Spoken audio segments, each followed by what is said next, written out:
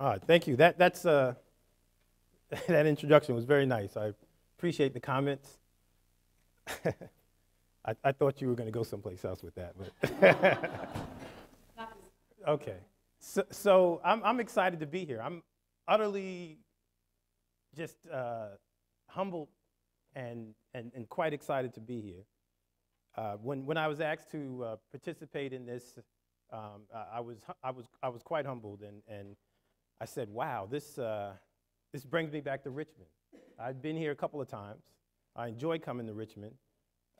Richmond is a place where when you come, you sort of you get hit head on with the history of race in America, and VCU in particular playing a particular role for this community.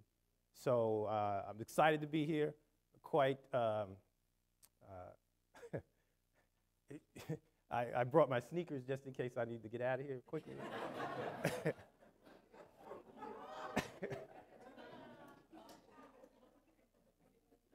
But seriously, though, what I'm going to talk about today could be a bit uncomfortable for some of you. And that's how we grow. We talk about issues that are a little uncomfortable, especially the ones that are pertinent and important for moving forward, okay? And what better way to do it than look at the biology, the genetics, right? So I study genetics. I want to understand what is it that makes us who we are. How do we pass this information on? And how does that information impact risk for disease? It's very important for me because growing up, I was the only black kid in many of my classes. And so I would look around and I'd see people who didn't look like me or my parents or my family. And I wondered what was so different about them. And I said, oh, it must be family history and genetics. And so that's what really got me involved in genetics, right? So let's get into this journey. My talk is going to be a series of stories, okay? I think that's the best way to describe my trajectory or my experience is by providing some narratives about my work. And so in the end, you guys will say, oh, he talked about a lot of different things. Hopefully you'll go home with something, some little tidbit. So the scientists in the room, the geneticists in the room, when they see this, they say, oh, this is the chromosomes. There's 23 chromosomes, 23 pairs of chromosomes that we all have in every single cell of our body. Every cell except for the red blood cell contains these chromosomes. And we get one pair of each one of those from our mother and the other pair from our father. And so we sort of are a mixture of our parents. And that's why sometimes your mother would say, you know, you look like your daddy, or you acting like your daddy. And I would say, I hope that's my daddy. I should resemble him and act like him at some level. Let's get this straight, Mom. But what is it on those chromosomes that cause this resemblance and the transmission of certain traits like skin color and hair color and eye color, body height, body weight, but then also susceptibility to diseases like prostate cancer, one of which I study, or breast cancer, or type 2 diabetes, end-stage renal disease,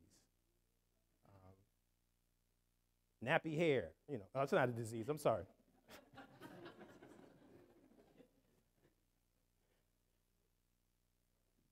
No two people, I don't care if they're identical twins or not, have the same identical genetic makeup. It's an interesting process how this mixture occurs as the sperm fertilizes the eggs. And that mixture creates what we call genetic diversity. We look at all of those chemical bases that are called nucleotides. There's 4 of them. We call them A, T, C, and G for short. And the profile or the sequence of those nucleotides code for things that are important for these traits, like I said, skin color, hair color, and eye texture. And you'll notice that some of these are colored. The yellow color is an area in the genome where there's a change. And some people may have one of those nucleotides. Others may have the other form of a nucleotide. We call those polymorphisms. Poly means many, morph means forms, many different forms of that sequence. And so in this room, 94% of you may have a C at the second to last position. And then 6% may have a T. So it's what we call a SNP, or a single nucleotide polymorphism. So I'm going to talk some about SNPs today. I just wanted to give you some background on this, because some of these SNPs are very important. Most of them aren't, though. Most of them have no major consequence. Some of them have major consequences, like, for instance, leading to diseases like sickle cell disease. How many people know somebody with sickle cell in their family or their friends?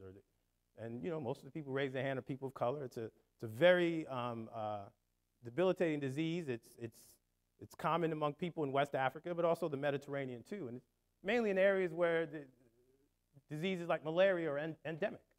And those populations have a mutation or a polymorphism in a gene called beta globin that causes the disruption in that protein. And so the ultimate consequence is, instead of having a circular red blood cell, those cells that move throughout your body and provide oxygen to the lungs, right? Instead of having it circular so it can flow through your blood vessels correctly, it's sickle-shaped. And what happens is, as it's flowing through, it gets into some capillaries, it gets stuck. And you can have a crisis. And in some cases, you can die, all from just one polymorphism. So there's some serious consequences with that. Other diseases like cystic fibrosis or Tay-Sachs are due to single nucleotide polymorphism. When we look at these variants across, these polymorphisms across the world, one of the things we find is that African populations have a lot more genetic variation than non-African populations. I'll say that again. African populations have a lot more genetic variation than non-African populations. This is data from Sarah Tishkoff's group, where they looked at one of the genes, CD4 gene, involved in the immune response. This is not atypical. This is typical of what we see throughout the genome, where African populations have a lot more variation than European and Asian populations. In fact, for these clusters of polymorphisms, you find that in this study, they showed about close to 200 in Africa, about 98, and about 73 in Asia. But the take-home point here, though, is that there's a lot of variation that's shared. If you look at that Venn diagram, that's shared across all those populations. But there's also a lot that's exclusive to Africa. And why is that? Because African populations are oldest in the world, some of the oldest, right? African populations gave rise to all the rest of humanity. African populations have been a lot larger in size than the rest of the world. And so that's why there's a lot more variation there. And in fact, 50% of that variation is exclusive just to Africa, while only 10% or so is exclusive to Europe and Asia. This is the pattern that we see throughout the genome, for the most part. This is important to understand, because if you're somebody like me who's a geneticist, you go where the action is, right? If I was a mason or a jeweler, if I was a mason, I deal with bricks and mortar, right? If I was a jeweler, I deal with diamonds and gold or platinum. I know y'all like platinum, right? No? Silver? Okay, gold, okay. I'm a geneticist, right? So I want to know where the action is with the genes, and the action is in Africa because of the history of human populations. And it's not something that's outrageous or whatever. I mean, the historians and the archaeologists and the geneticists, anthropologists have all said the same thing. Humanity started in Africa. And this is evidence for that. Now, if you're studying diseases, right, genetic disease, and you understand that in order to really uncover genetic risk factors, you need to look at variation, you should look at African populations. Because they have a lot of variation there. That could allow you to really uncover the genetics of the disease. But also, these polymorphisms are in genes that are important for drug response, or what we call drug efficacy. Some of you guys might be taking a particular drug. Let's say you have asthma or you have allergies. Some of you guys might respond better to Zyrtec than Claritin D, right? In the same family, brothers and sisters. One can take Claritin D and respond, the other one can't. That's because of these different polymorphisms that impact the efficacy or the response of that drug. So if you are trying to understand which genes are important, where would you go to study those genes? You'd go to Africa. But historically, for very long, if you look at the history of biomedical research, Africa was not in that history. We studied European populations. We studied white men in particular. We did. All the data, pretty much, is reflective of white males. And then all of a sudden, they said, oh, we should study women, too. They forgot about they said, OK, we'll start studying women. But now, in the last 5, 10 years, we're getting a lot more data out of Africa, a lot more genetic information. And it's been quite interesting because it's almost turning things upside down in terms of our understanding for genetics and risk for disease. Because there's a lot of variation in the African populations. This is, I have no idea what this is.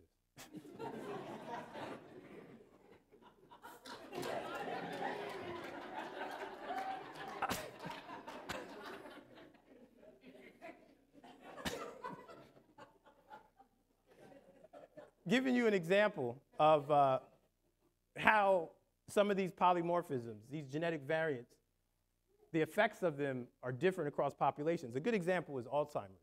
This ApoE4 gene. It's a variant, it's a polymorphism in the ApoE gene. And if we look at risk for Alzheimer's, studies have shown consistently that this polymorphism or this form of this gene increases risk for Alzheimer's. But the risk is not the same across all populations. Among Japanese or Asian populations, it's almost 6-fold increased risk for individuals with that variant versus those who don't have it. If we look at white populations, it's about 3-fold higher. But it's only 1.1-fold, slightly elevated risk for blacks. And folks are like trying to understand what's going on there. And then when we look at the frequency of that polymorphism, we find that it's much more common in the African descent population. And it's less frequent in Asian populations. And so we said, oh, you know what? Maybe there's other genes that are involved. So it's a gene-gene interaction that's impacting risk. Or maybe it's the environment that's impacting the elevated risk in white and Asian populations.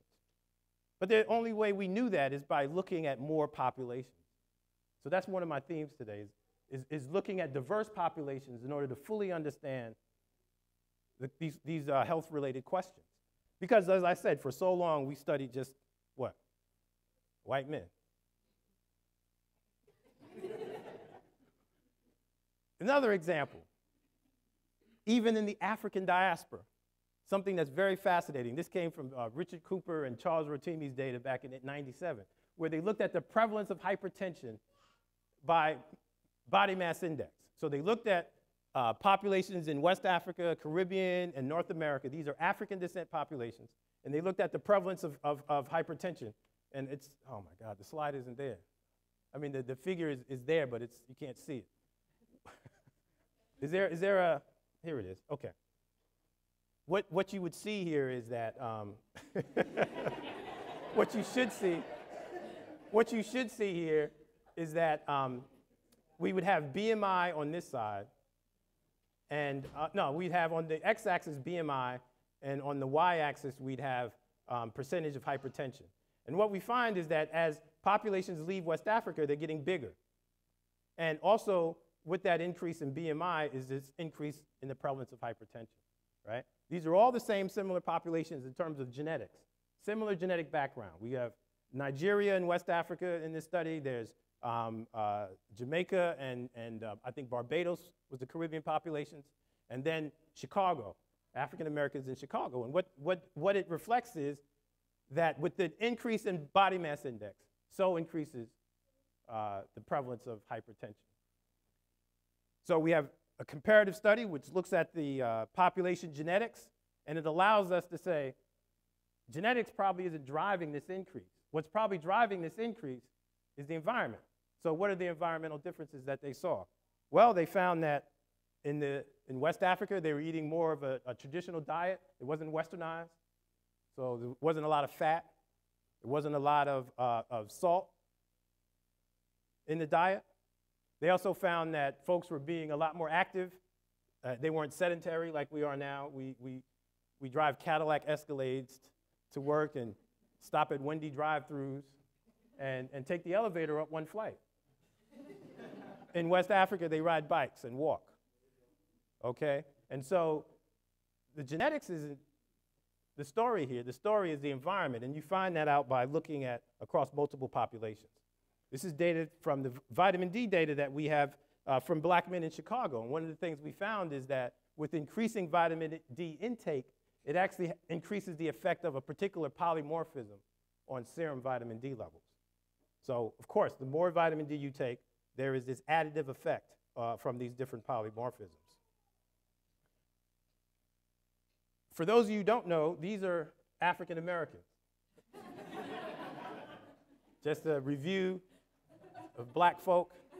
This is important because this is going to be the take-home point. You'll notice there that Halle Berry is in there several times. I have a crush on her, and I have to admit that up front. These are all black folk. Anybody know who she is? Up top there? Huh? Oh, well, she was on The Apprentice. Who said that? Yeah, so you must be a bit older. A lot of the younger folks don't know this. She was on the first season of The Apprentice. Her name was, I think, Stacy, I think it was. And she was the first person fired that, what's his name, fired? Ever. First person fired. And they thought she was crazy, actually. They said that she was crazy. And so he fired her, first episode, first season. And I remember I was at OSU at the time, and I went to work the next day, and some of my colleagues said, isn't that messed up how they just fired the black woman? And I just looked at him. I said, look, man, this is a reality show, man. This is reality. This is reality. What are you talking about? No surprise here. All right, so these are black folk. That's my daughter with a red hat. And then Barack Obama. These are all African Americans, right? Do you remember when Barack was running? And blacks in the south side of Chicago actually were upset. They was like, he's not black enough. You remember that when he first ran the first time? Folks were like, you know, he wasn't an authentic African American because his mom is from Europe and his daddy's East African, Kenyan. And so he doesn't have or share that black experience like descendants of enslaved Africans here in the U.S. And that's real. That was a real criticism. And if we look at his genetics, it doesn't resemble much of that we see from those others on that page. And it's funny because Halle Berry has more African ancestry, West African ancestry than Barack does. Halle, remember, her mother is white and her father, he may not be 100% Mandingo, so I think she probably has more than 50% European ancestry. But what? She wins the Academy Award, she gets up there, she's crying, and she says, this is for black women everywhere. And nobody in this room will say she's not black. But at least 50% of her genes come from Europe. You guys see what I'm saying? So this sort of throws this whole issue of race upside down. This is why I like studying ancestry, because it allows us to not only reconcile this issue of race, but deconstruct race so that we can apply what's important in our studies. Because for so long, we use race as a proxy, right? And in the US, race has been largely used based on skin color, which is why we're always trying to reconcile. You guys didn't realize that wasn't Denzel. That was Vijay Singh, the golfer. His problem is that he gets darker after every tournament. And so if he doesn't have that green coat on, he's got some issues. Cavs won't stop for him. He knows it. He won't admit it. He won't admit it. You know, he goes into a bank. He's like, nah, use a Negro. He could be walking down the street here, and most people will say he's an African American. If somebody gets robbed or whatever, you point right to him and say it's a black guy. Think about what I'm saying here. Skin color and ancestry in the United States have been used to, in particular, to characterize race. So what are some of the genetic features of African Americans? And this is important because when I first started doing this, I was at Howard University. I just got my PhD. I was part of a team at Howard where we were part of this Human Genome Center, the first genome center at a historically black college, and all we studied was health disparities. And we didn't call it health disparities, we called it studying black people, okay? That was before the disparities, started, this whole buzzword for the disparities. So one of the things we found was that there was and I used to say this all the time back then, African Americans are not homogeneous or monolithic. We weren't monolithic in our thinking, socially, culturally, and damn sure genetically or biologically. I mean, you could just go home, right? Or go to family reunions and you'll see that diversity in your family, in the black family, right? And so why would we think that we can just be grouped together as one race? So what is it about the African American population? High genetic diversity. I told you why earlier when I showed you that Venn diagram. There's a lot more genetic variation in Africa. So that's part of our gene pool, the diverse and African ancestry, the antiquity of the African gene pool. And then gene flow or admixture is what we call it, geneticists call it admixture. That's gene flow from non-African populations. That's mainly driven by white males historically in the United States. But then some of you say you have Native American ancestry. So all right, okay. Mignon, yes, you do have some. Are you okay? I believe you. We claim Native American ancestry before we claim anything else. I mean, it's funny. I've been running around. I'll show you some data in a second. It's amazing. But one of the things that's fascinating when you look at the African American experience, though, is the pattern of genetic variation. It varies geographically where you are in the U.S. And each one of those areas has its own sort of local history and social experiences which impact that genetic diversity. So 95% of the African American gene pool comes from West and Central Africa, from northern Senegal to southern Angola. Enormous biological diversity there. There's several ecological zones there. There's tropical rainforest. There's grassland, Sahel. All of that is in that area. And then 5% comes from East Africa, which is Mozambique and Madagascar. So not only is there a lot of biological diversity, there's a lot of cultural diversity, thousands of different languages and traditions and religions in that area. These individuals were enslaved and brought to the New World, tens of millions of them, and mixed up in terms of their descendants, mixed in the sense of not consistent with the tradition and history of those communities. And many of them lost that information. What I find fascinating is that South America is very, was the location where many enslaved Africans were brought. So we have Brazil, where there's 80 million black folk in Brazil today, people of African descent. 80 million. And you guys think Richmond is black. Or I used to think South Side of Chicago was black. 80 million. Colombia and even northern Peru is what they call this black belt, where many of the enslaved Africans were brought. And the histories and the traditions of those communities today, they reflect some of that African history. What's even more fascinating is that only about 500,000 enslaved Africans were brought to North America. Only about 500,000.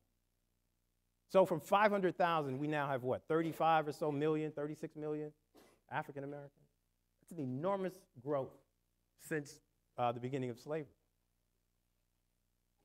So where were they brought? They were brought to three main colonies, right? The British controlled East, so there's Virginia there, and so that was British. Florida was Spanish territory, and then the French, the Louisiana territory. Now, those are different European cultures and communities and countries, and their behavior towards black folk were different.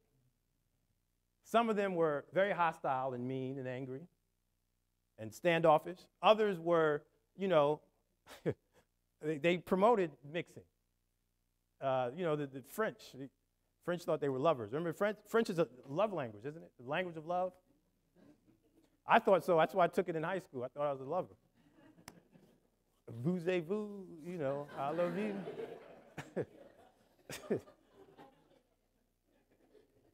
So the French promoted mixing. And so they set up the many traditions and cultures around mixing, right? You guys read Anne Rice's, you remember she wrote those vampire books? She wrote one book, which was very good, Feast of All Saints. So sort of a history of the antebellum period in Louisiana. And she was describing placage I don't know if I said it right. But that's where, you know, as these young French men were coming of age, they would go to these big balls, these cotillions, and they'd be band playing, and they'd be lying against the wall, all these beautiful black women who were mixed and who they could, you know, pick and choose who they wanted to sow their seeds with before they, you know, went on and did what they did as a so-called gentleman. But that history is one in which there was negotiations, and a culture was centered around that, and children were born because of that, children of mixed ancestry. And that was in the French territory. While in the British territory, it was a little different. Rules that were evolved out of there were anti-miscegenation laws. They actually thought that they could stop people from mixing. But I tell my students all the time, you know, genes don't stay in your genes.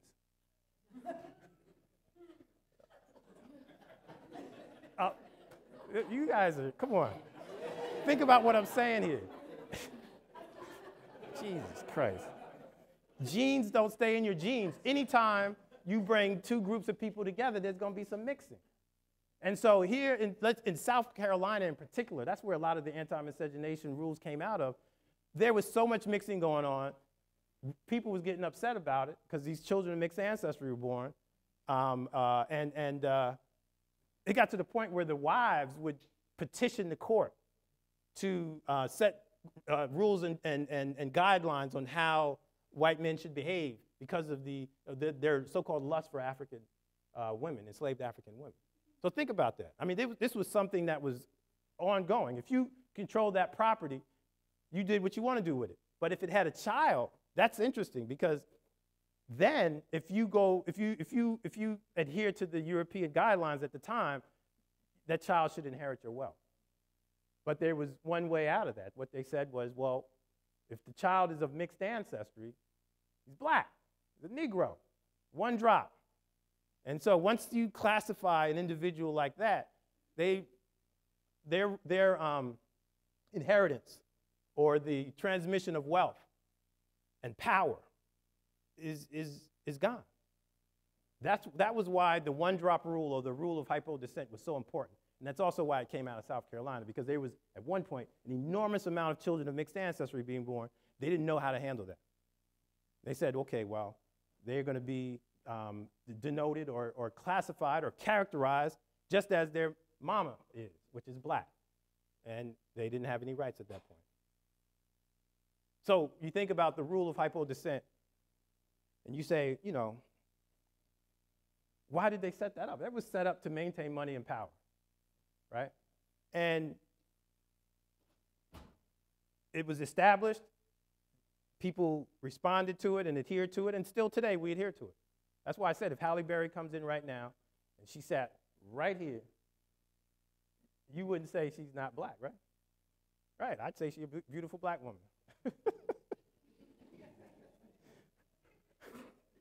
But the rule of hypo-descent by itself created so much diversity in the African American population because it was a classification scheme. So it's a situation where you have these groups that are in between that are now classified as one group with the other group. And it created an enormous amount of genetic variation. And we're still grappling with that today. Now, some of you are wondering, what's going on in Florida? Florida is interesting because the Spanish control Florida. And I describe this situation as like absentee landlords. The Spanish weren't hanging out in Florida. They set up a system where they went back home and said, you just send the molasses, the sugar, and the money. You guys handle it. And for the most part, there was a lot of chaos in Florida. Many of you historians know what I'm talking about, where the Seminole Nation and many of the escaped enslaved Africans out of southern Georgia went into Florida and was whipping behind. There was a lot of chaos and a lot of fighting. A lot of it is because the Spanish were like, you know, hands off. It was almost like, you know how it is. You guys have rented property from some landlords who just was like absent.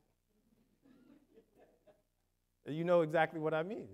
That's exactly what happened. All right, so we have Spanish, British, and French. All behave differently, all creating a culture in those areas, those communities, that impacted the biology and the genetics of those populations, okay? You look at Louisiana now, there's this caste system, right? Where there's different levels of different levels of privilege among African Americans. And that was established back during the time of the placage. If we go back to what I was saying about these young men engaging in relationships with these women after these balls, after a while, the women and their grandparents, the women and their mother or their grandmother would get pretty savvy in negotiating. And they would say things like, if a child is born from this fling that you're about to have with my daughter or granddaughter, and if it's a male child, I want you to send him to France to be educated. And guess what? Many of them did that.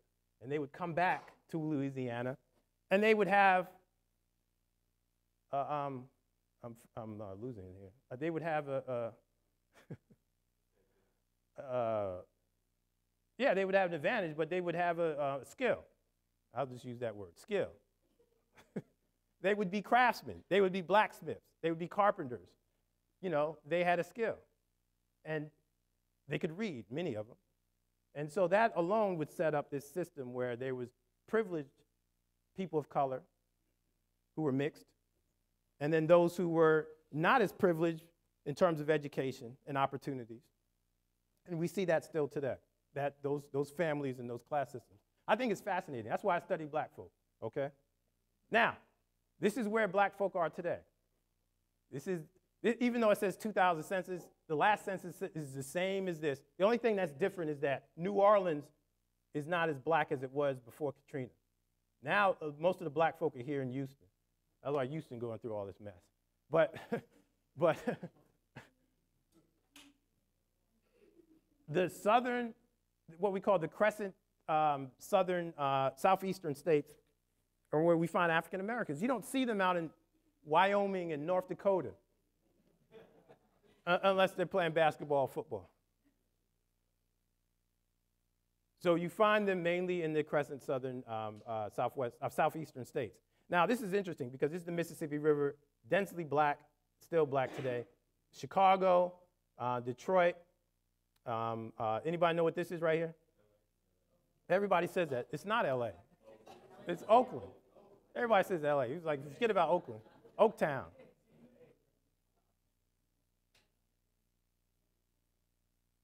What I find interesting is this area here in central Pennsylvania. There's this little county here that's pretty black.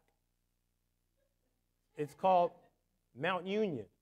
And Mount Union was one of the it was like the second to last stop of the Underground Railroad. It was one of the stops of the Underground Railroad. And it was an established black town, all black town, historically. And if you go there now, they have a lot of information historically about the town. But what's fascinating is that it's surrounded by a lot of white folk, right? So I actually went with a colleague into that area and sampled and found that even in the white surrounding areas, many of the whites there had significant African ancestry, right? So it goes back to my issue of saying genes don't stay in your genes, right? And many of those white families didn't even realize that they had significant African ancestry. These are Hispanics. Now, people who study demography and segregation, you'll be like, wow, this is segregation at a macro level. These are blacks. These are Hispanics. One more time. These are blacks. These are Hispanics. The dividing line being Texas. And Texas, actually, right now, historically, the last 10 years, has been what South Carolina was during slavery. It's a hotbed for issues of race. And it's not just black and white issues. It's black, white, and Hispanic, right? But look at the, so we have southwestern Texas, San Antonio, which is Hispanic, southeastern Texas, which is Houston, which is black, and then northern Texas, where Dallas is white. And so as a state, they have a lot of issues related to race, and it crosses economics, health, religion, family, all of that. But what I find fascinating about this is that most of these Hispanics here in the Southwest are what we call Mexican Americans, right? And so they have high levels of Native American genetic ancestry. But the other Hispanics, like we see on the East Coast, here in New York, DC, and Florida, and then also Chicago, are Cuban, Dominican, and they have significant African ancestry. Puerto Rican. But NIH, or the government, the federal government, classifies them all as Hispanics. So here's a situation where if you have a grant from NIH, National Institutes of Health, and you're recruiting, let's say you're studying asthma and you're recruiting Hispanics, you're recruiting Mexican Americans, and let's say you're also collecting some Puerto Ricans, you have to put them all together because they speak Spanish. But genetically, they're very different. And I'll show you data and explain why in a second. But because they speak the same language, and for some reason, the government is a bunch of, you're taping this, right? I'm sorry. This is where it gets crazy. Remember Tiger Woods said he was Cablasian? Cablasian? And folks was like, boy, sit your butt down. What he was saying is that he was appreciating and identifying with all of his ancestry. His mother's Asian, his father is mixed black and white, so he said he was Caucasian, Asian, and black. So he called himself a Cablasian. I called himself crazy, but if you look in the census, where folks identify as mixed race, because historically, and especially in the southeast, southeast, in the southern states, black folk, I don't care how many white ancestors you have, you're going to say you black, right? We adhere to the one-drop rule pretty much. But out west, they don't. That's why when I used to go to California, I used to be like, these black folk are different. First time I went to San Francisco, I was like, I'm ready to go home.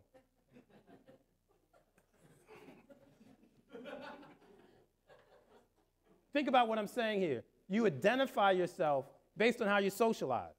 And it's a different way of being social. It's a different social experience out west.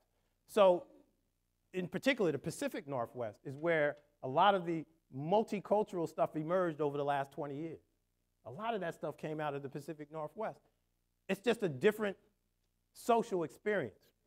And so I call it the new blacks versus the old blacks in the South. Old blacks are those identified black and white, you know, I'm a black male, right? But out west, I could be anything, just like Tiger said, right? He's Cablasian. The old and new blacks. The new blacks, though, have a different way of identifying themselves and a different social experience. I don't think either one is right or wrong. I appreciate that diversity in thought and identity, but you have to recognize that. You have to recognize that. Even Arizona, Mignon, I'm sorry for picking on you. Even Arizona is on there as high levels of mixed ancestry, who identify themselves as high levels. But what's the highest? It's in Oklahoma, this area here in Oklahoma. Now, some of you are saying, well, what the heck is going on in Oklahoma? You remember the Trail of Tears? The 5 civilized tribes where they were moved into reservations into Oklahoma, the Cherokee, the Creek, the Choctaw, the Chickasaw, and the Seminole. Many of them, before they were moved out, had shared experiences with either enslaved Africans or African Americans. And there are black freedmen communities today. I've been to them. I've seen this. And so when they go through the census, they say they're mixed. But it's not just blacks that are saying this. Even the white folk are saying that they are mixed with Native American ancestors. Even the whites. That's why it's so many people there in the state. Now, why is that? Because it's applicable. You can actually utilize that information. It's important. People value being Native American now. Native Americans went from ashy to classy. Think about what I'm saying. No, I'm dead serious. Overnight. In the early 90s, nobody wanted to be Native American. But then all of a sudden, the 90s came, the federal government said, we're going to give reparations to these 5 civilized tribes.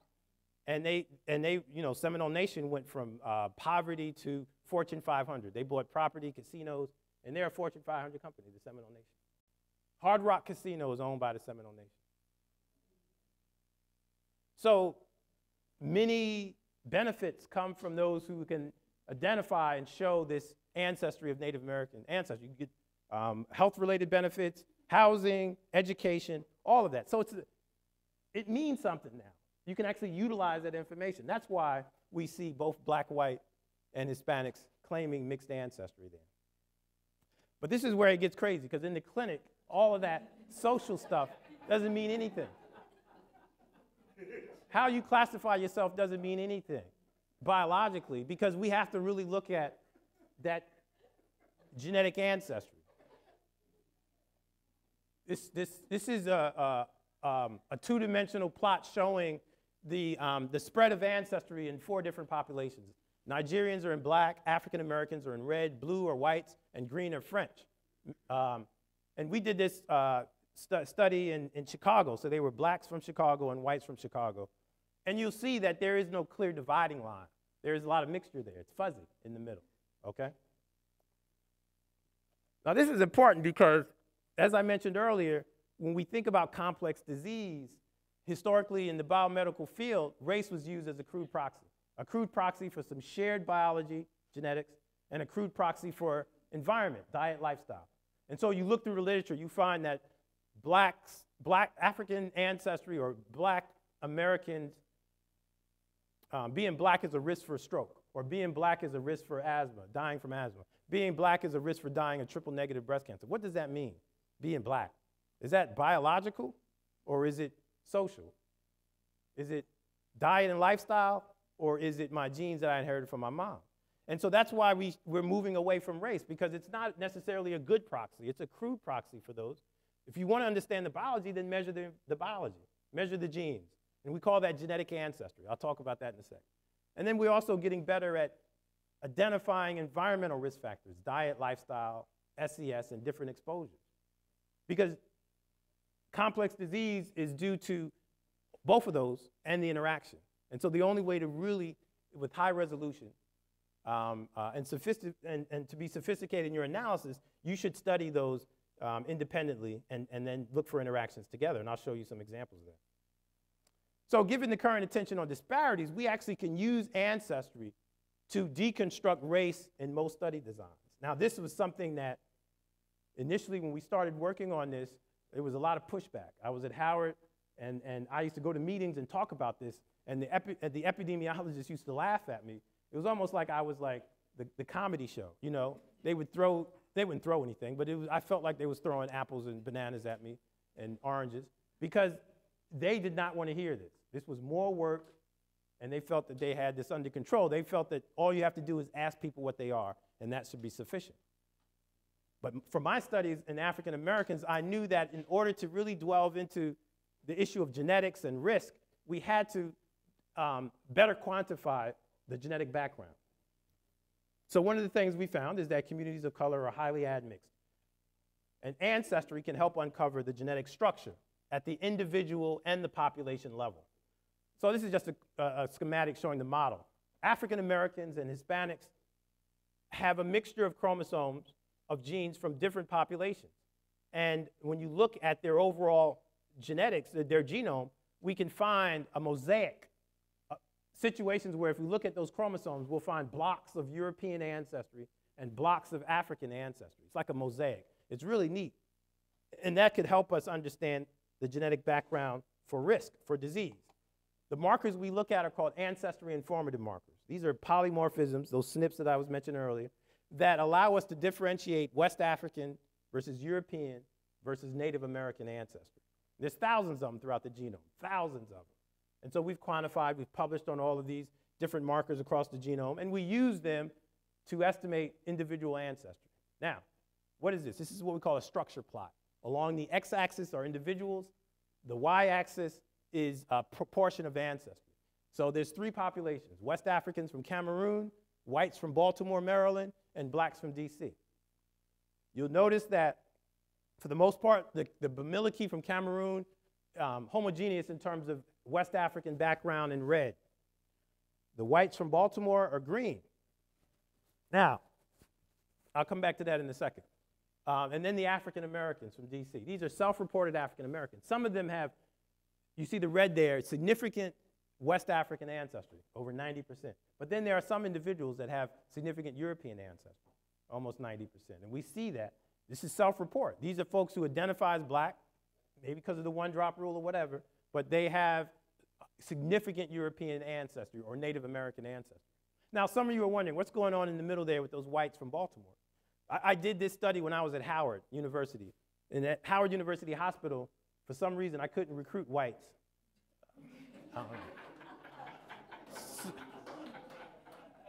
So I called my buddies up at Hopkins. I had a joint appointment at Hopkins, so I called my buddies up, and I said, can you send over some DNA from white folk? I'm doing this study. They said, sure, Rick. They sent over 2 trays of DNA. It's about over 180 or so DNA samples. And we typed these markers. And then I looked at the proportion of ancestry, and about 12 of them have significant African ancestry, right? 8 or 12 or so. That's the red lines there. And so I called them back. I said, I thought you were sending over all whites. They said, they are all white. I said, well, you know, there's some people here that have significant European ancestry. Can you check? They said, all right, we'll check. We'll get back to you.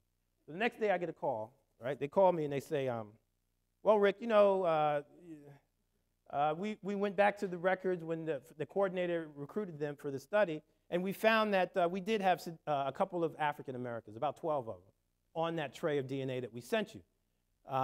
We didn't realize that we forgot about it. Thanks for telling us. Peace, you know. But it wasn't messed up. Actually, what it did was it made me feel good because it allowed us, I knew that we were going somewhere with this work because it allowed us to identify that these guys had significant African ancestry. And this happens all the time in these big studies where you're recruiting from multiple sites. You have what they call misclassification of the samples. Or you're just being lazy and you say, okay, they just looked white, you know. And, you know, I have an aunt that looks white. She's not white, you know. So this is when I started feeling really good that we can actually utilize this in our research. And so I started doing that. I started everything I published, everything I wrote in terms of grants, I would stress the importance of this. And as I said, there was a lot of pushback, right? A lot of pushback. So this is another way of showing that data that I showed earlier, the 2-dimensional plot. This is a triangular plot of, this is West African, Native American, and then 100% European in that corner. If you look at that red square, there's no dividing line between who's black and who's white, okay? And Halle Berry, my girl, is in there. And nobody's going to say she's not black, okay? It's about how you were socialized. For some of those black dots have more European than some of the Europeans. But guess what? When we look at Hispanics, we see even more variation. I think they're even more heterogeneous than African Americans because of the proportion of Native American ancestry. So if you look at these Puerto Rican and Mexican structure plots, what we find is the Puerto Rican population has a significantly more African ancestry. And that's similar to what I was saying earlier, right? And so we shouldn't pool them all together because not only have they different genetic backgrounds, but they also have different diet and lifestyles. And so that's something that emerged also within the last couple of years where there's been particular focus paid attention to where samples are coming from and their genetic background. And so anyway, I tell my students all the time, the green here is the reason why, where is it? Where is it? Oh, here. The green here is why J-Lo has what she has, because of that.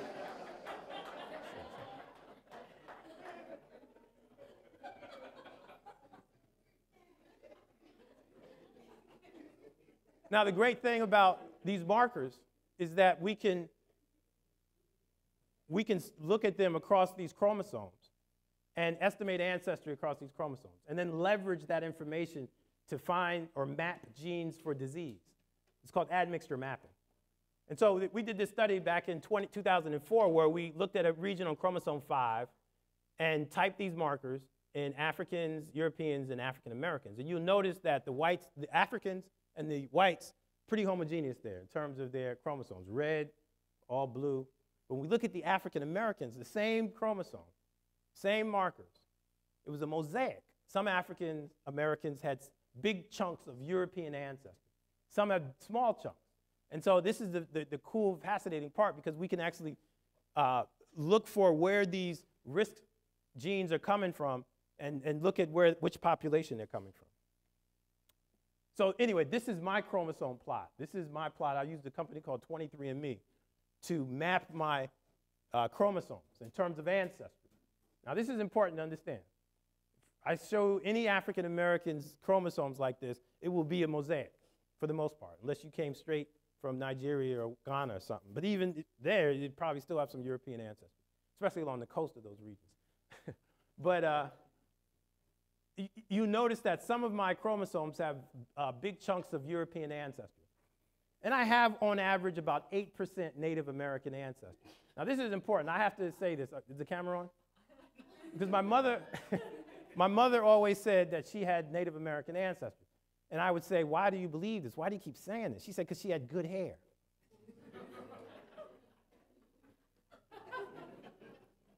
That was her justification. She had good hair.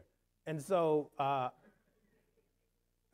that's when I realized that a lot of times we claim Native American ancestry because we don't want to claim anything else. But that hair could have came from Europeans too, right? Anyway, 8%, that is real. So she was right. She was right. I don't know about the good hair, but she was right about the Native American. On average, 12% European. But look at all those different chromosomes. Look at chromosome 15. Chromosome 15 is all African, 100% African, 100% Mandingo. Almost all of my chromosomes are mixed up, right, with chunks of other ancestries. But 15 is all African.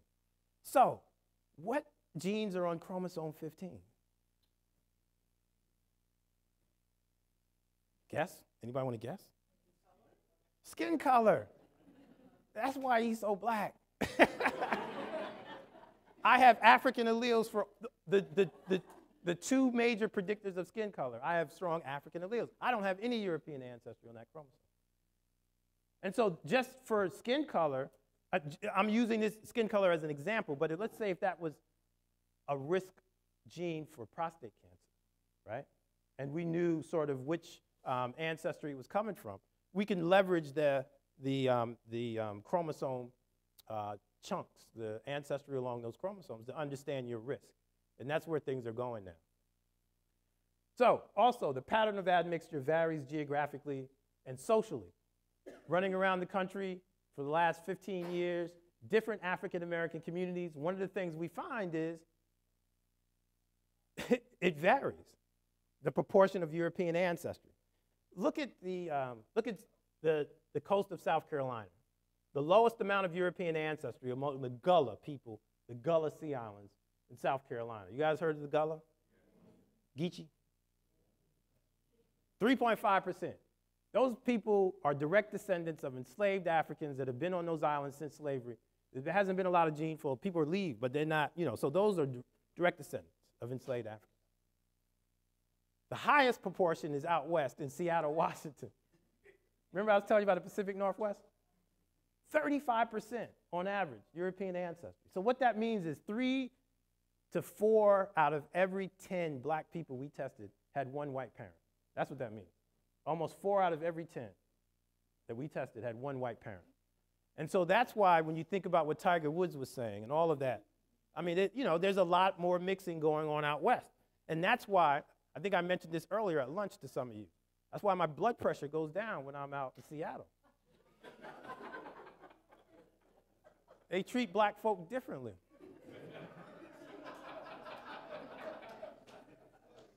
You guys know what I'm talking about.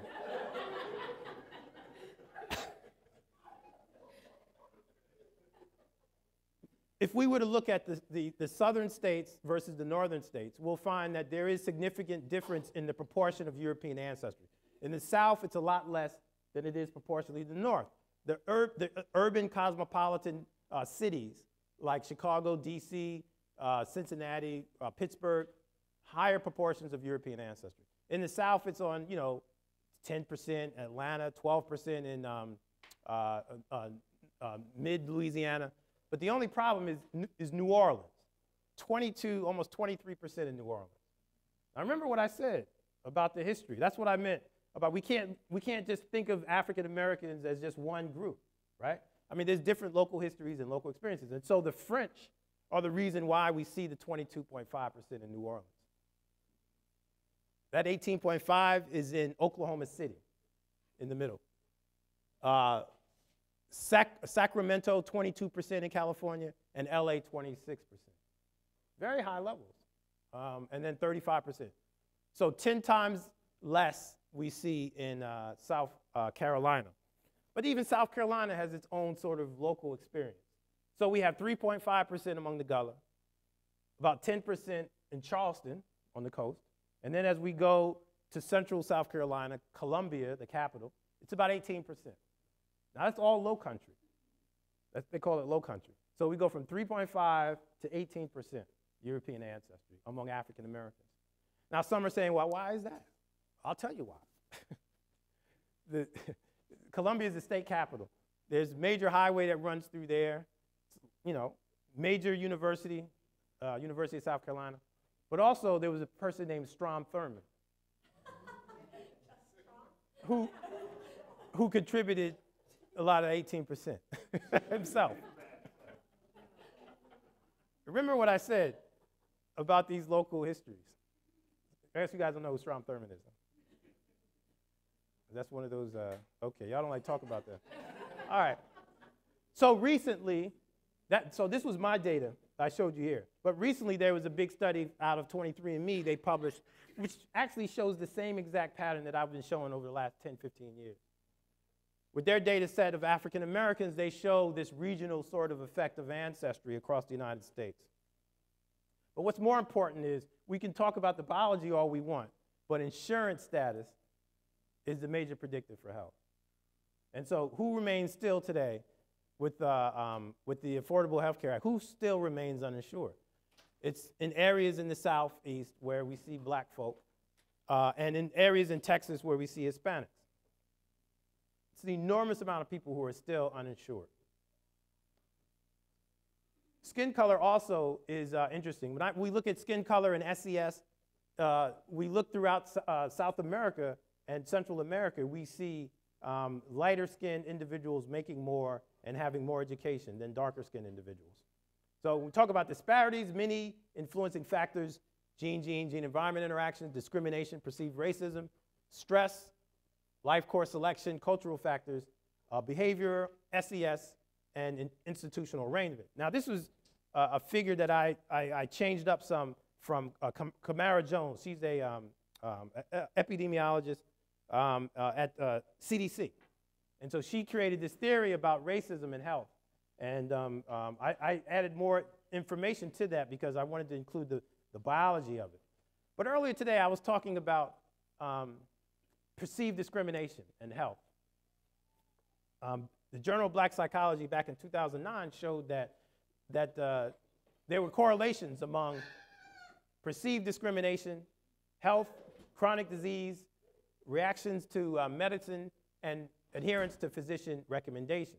One of the things they showed is that for many measures of health, if an individual felt or there was this perceived discrimination, there was a negative correlation. From general health pretest, 4 weeks, 16 weeks, the number of chronic diseases was the only thing that was positively correlated with discrimination. Patient satisfaction, this team perception of working with your doctor. So what they did was these guys went into Michigan, into a clinic, and the patients were black and the physicians were white, and asked them these questions, and also did this survey of discrimination, and found that perceived discrimination had an influence on overall health. So when we think about biology and its effects on health, we also have to think about the social conditions, the social cultural influencing factors that are important also. So real quick, prostate cancer. One of the most diagnosed cancers among men. We have this disparity where it's much higher in incidence among African Americans than whites and Asians. We look at populations of African descent, and we see also a high incidence in the Caribbean and in Nigeria, very, very high in Cameroon. This is probably one of the best studies in West Africa. A colleague of mine, Fru Ngwafu, found evidence of the incidence to be about 195 per 100,000 men, which is up there with African Americans. And he actually was looking at a rural population and where they found significant prostate cancer and high-grade PIN, which is a precursor lesion. We've done a lot of genetic studies to try and understand what is contributing to the risk for prostate cancer. And out of all the disparities, this one disease is one in which there is a strong genetic component that's influencing or accounting for the disparity. Most disparities, be it hypertension, diabetes, end-stage renal, not end-stage, diabetes and asthma, most of those are social cultural, what accounts for the disparity. But prostate cancer, very strong genetic component that accounts for that disparity. One of the big risk loci is on chromosome 8. In fact, when we look at the risk allele frequencies in the populations of West Africans, Europeans, West Africans, African Americans, Europeans, and Asians, we find that they're much more common in West African descent populations. These are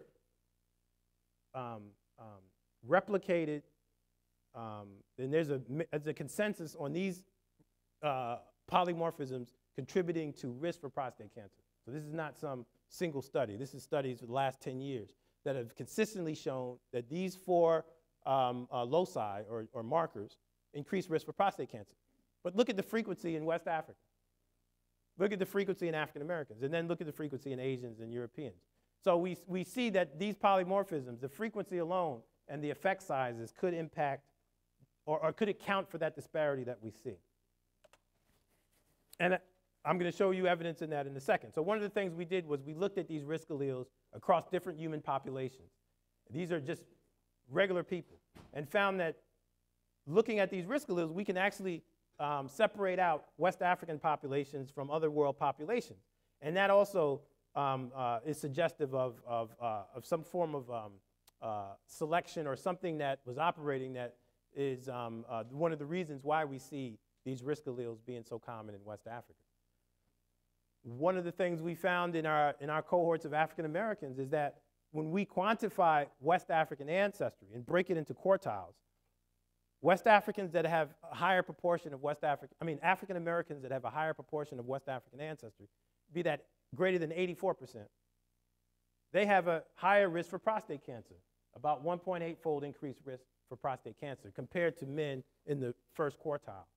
So what that means is if you're somebody like me who has high levels of African ancestry, I have about 80, I think it was 88 or something, 82, 84% or something, compared to other African Americans with lower, I would be at a higher risk because of that shared West African genetic ancestry. And that would be suggestive of some risk alleles that are common in West Africa. When we looked at men that had from 0 to 7 of these prostate cancer risk alleles, we found that with increasing dosage of risk alleles, so does your increased risk for prostate cancer. And in fact, it goes up to 6-fold increased risk for high-risk prostate cancer. One of the things that's fascinating, though, is as these risk alleles increase, so does African ancestry. So it's a situation where these risk alleles are associated with African ancestry. Individuals that have more of those risk alleles have higher amounts of West African ancestry. And this is just another way of showing what I just said, this risk allele dosage and West African ancestry being correlated. But if West African ancestry increases your risk, maybe Native American ancestry decreases. And so we said, well, why don't we look and see in our blacks and whites if, in fact, Native American ancestry decreases risk for prostate cancer. And in fact, it does. We found among African Americans that had greater than 8% Native American ancestry, there was a protective effect. Whites that had greater than 90% had a protective effect, and it was quite significant. This was really exciting and important. We just found this recently. What this suggests is that there are these protective effects in some populations against prostate cancer, which is why the incidence is so low among Asian and Native American populations.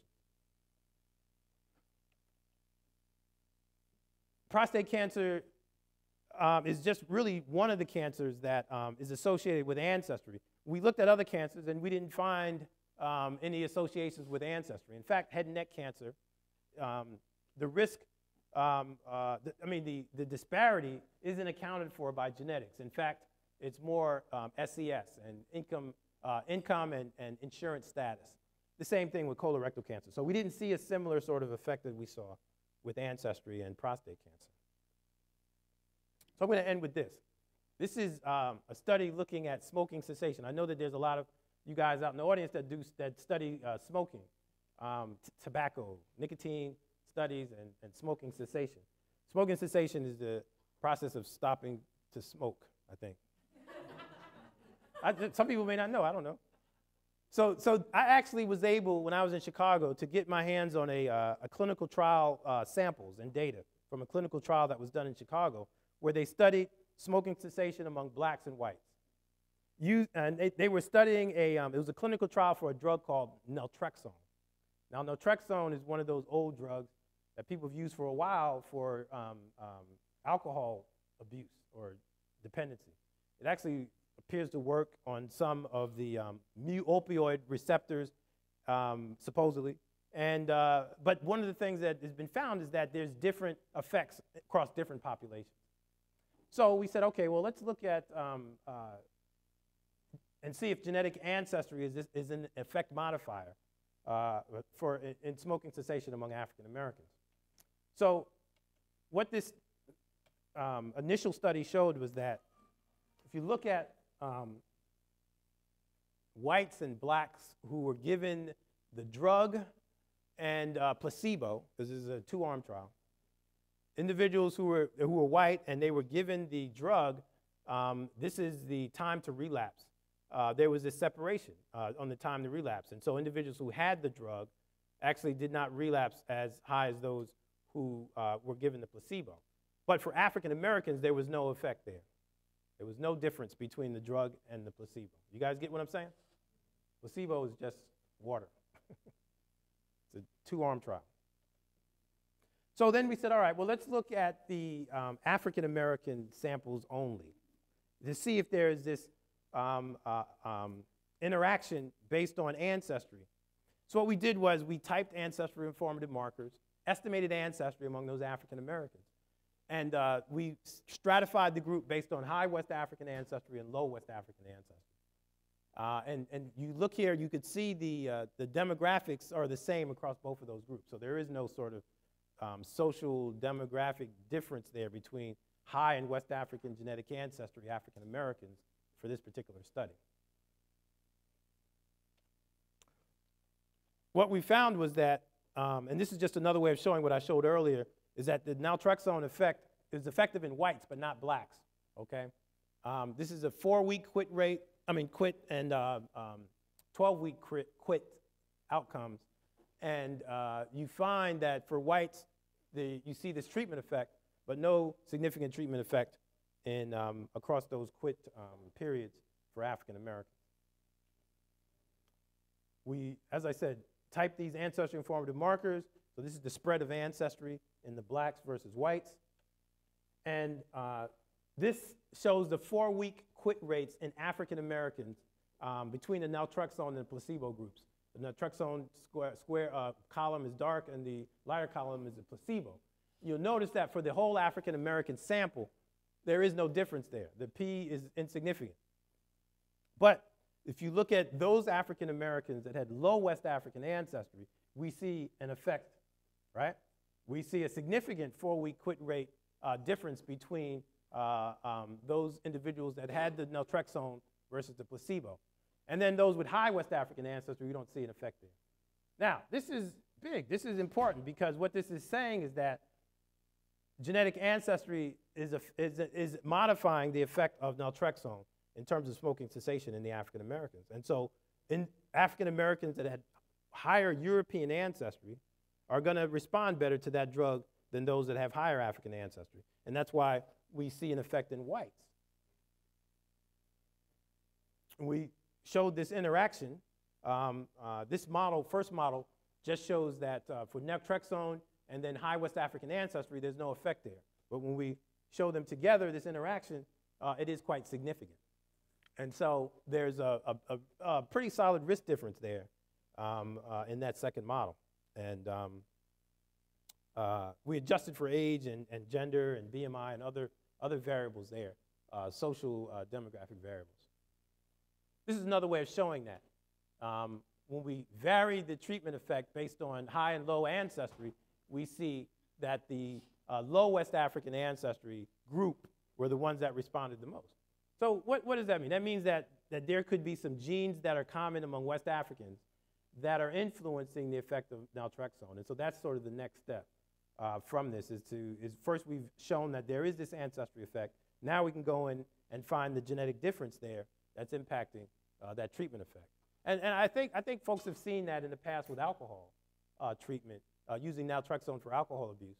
But nobody's really tried to focus in on why this is occurring.